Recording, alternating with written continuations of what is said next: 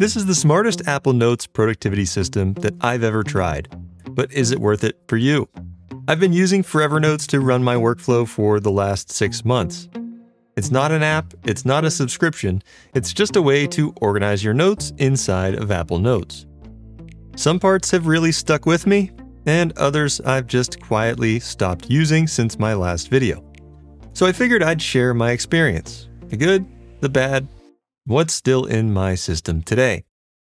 And of course, you can find all of the documentation for Forever Notes on the creator's website, myforevernotes.com. There's extensive documentation on how to set up the entire system. It's of course free to set up and use, and there is a wealth of information on the forum that he has created.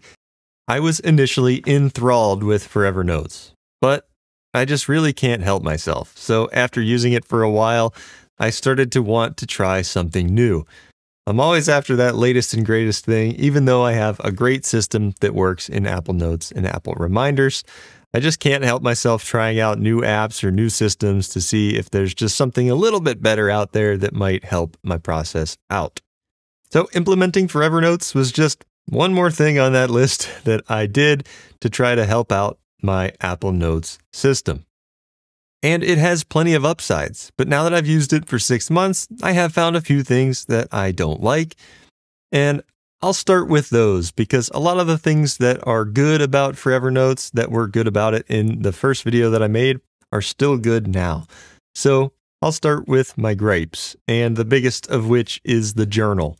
Now, it's a little bit hard to, dock points from the Forever Notes framework for the journal because a lot of the things that I don't like about it are just limitations of Apple Notes and Apple shortcuts together.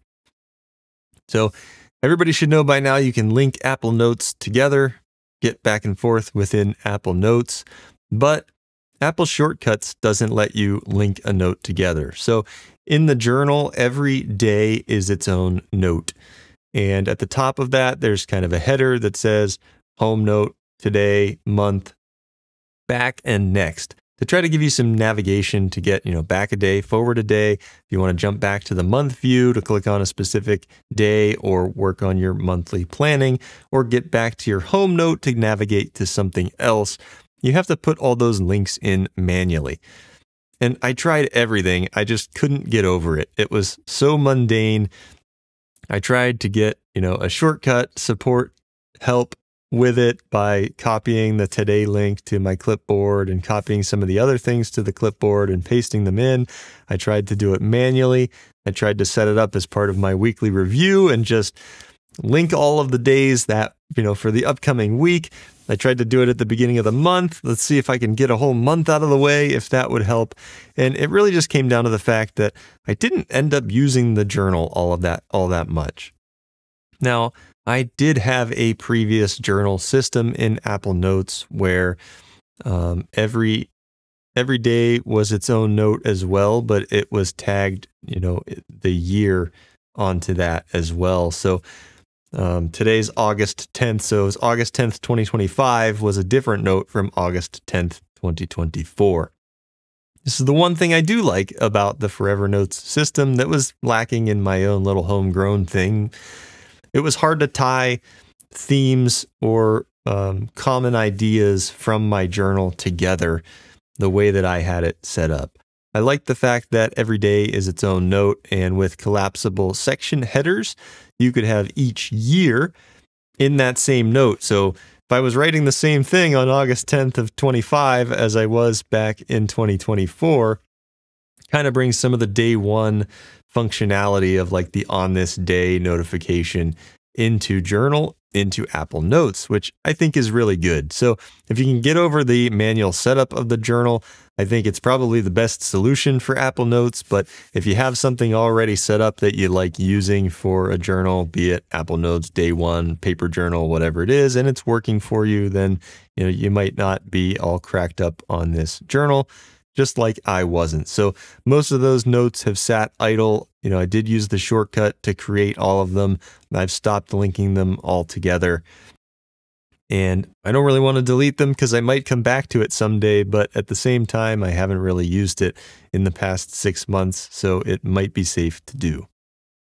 that's enough on the journal, and we'll go on to Hub Pages. So I did try to use Hub Pages, both the home note and then creating one for, all of my YouTube stuff, all of my newsletter stuff, and all of my podcast stuff. And I found myself managing those pages more than I was actually doing work. So I kind of took a step back from the Hub Pages, the way that I structure things in Apple Notes that I've gone over before.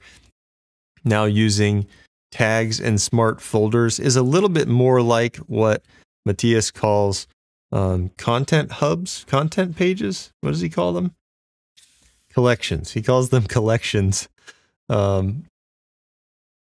where everything for that specific thing is stored in a smart folder. So I love this for the simplicity. I have 3 simple tags: YouTube, newsletter, and podcast.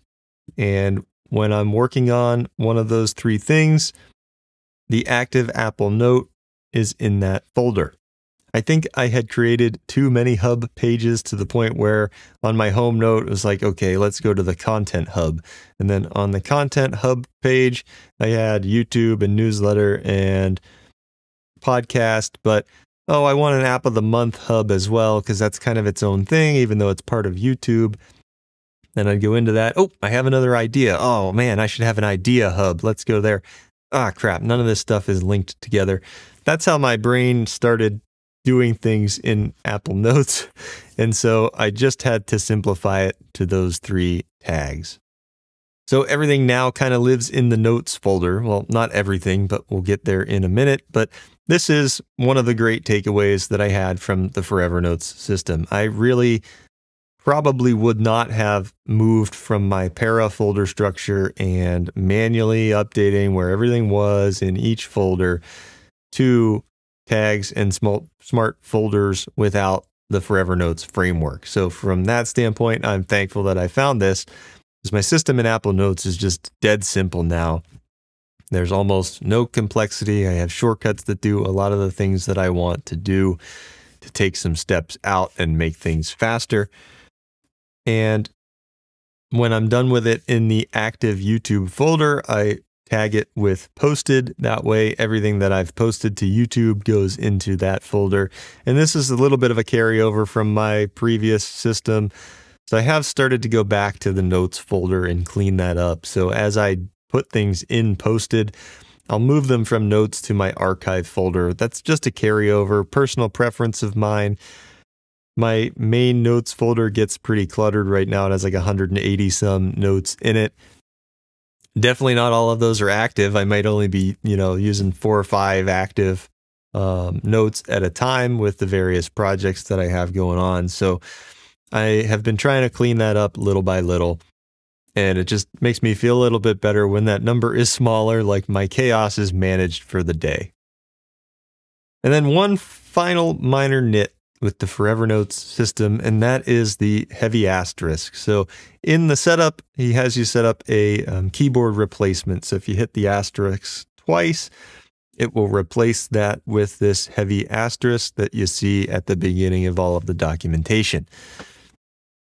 And while it looks cool and it has a good meaning, there's thought behind it on his website.